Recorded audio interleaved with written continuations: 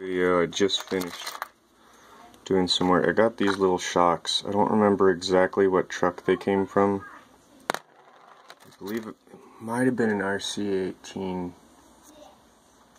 The little monster truck. There was 8 of them. They look like this.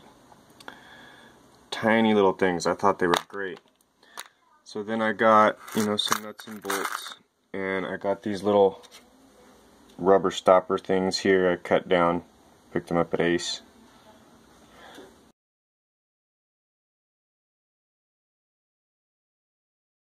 Whatever. That little shock fits right inside there. And I made little real bump stops.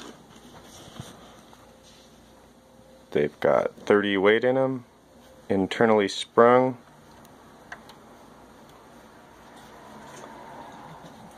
I can't wait to see if they actually move. I'll do some slow-mo videos.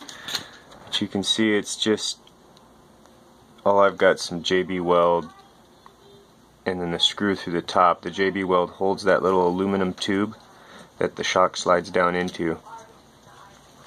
Once it's dry, I'll pick it up and do some slow motion videos of it. I'm fucking excited though, that's way cooler than the fake ones. I even used the original fake bump stops to mount them to, so I thought that was pretty freaking cool. Piece of tube, get one of these shocks here. Yeah, this slides right down in it. I had to take a drill one size bigger and just drill out that, because there's a little step. I had to drill it a little bit taller to get it, or bigger to fit in there all the way, but that way I can unbolt the top and these tubes will stay JB welded inside the chassis.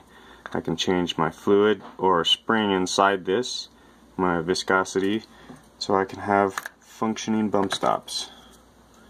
How cool is that?